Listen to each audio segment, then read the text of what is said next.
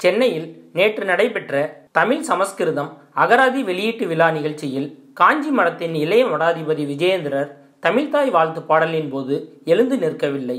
தேசிய கீதம் இசைக்கும் போது மட்டும் எழுந்து நின்று மரியாதை செய்தார்.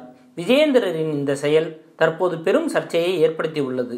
சர்ச்சையில் சிக்குவது விஜயேந்திரருக்கு ஒன்றும் இது புதிதல்ல.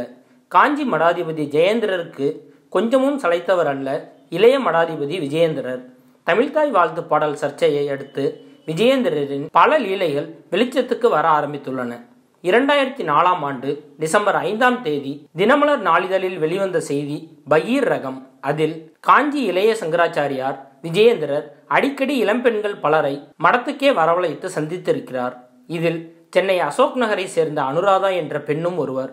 இதேபோல கும்பகோணம் வனஜா, ஆந்திராவை சேர்ந்த ஜெயா உள்ளிட்ட பெண்கள் அடிக்கடி தனிமையில் சந்தித்துள்ளதும் காவல்துறை விசாரணையில் தெரிய வந்துள்ளது. காஞ்சி சங்கர மடத்துடனும் விஜயேந்திரருடனும் நெருங்கிய தொடர்பு வைத்திருந்த நடிகைகளில் முக்கியமானவர் சொர்ணமால்யா. சில ஆண்டுகளுக்கு முன்புதான் சொர்ணமால்யாவிற்கு திருமணம் நடந்தது. ஆனால் திடீரென தன் கணவரிடமிருந்து சொர்ணமால்யா விவாகரத்து கோரினார்.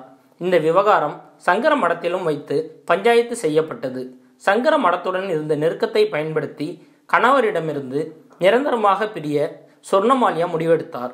சொர்ணமால்யா தன் கணவரை பிரிந்து வருவதற்கு ஜெயேந்திரரே ஆலோசனை வழங்கினார்.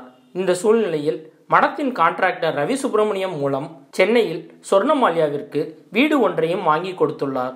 இதைத் தொடர்ந்து அடிக்கடி சொர்ணமால்யா சங்கர மடத்துக்கு வந்து செல்வதை வாடிக்கையாக வைத்துள்ளார்.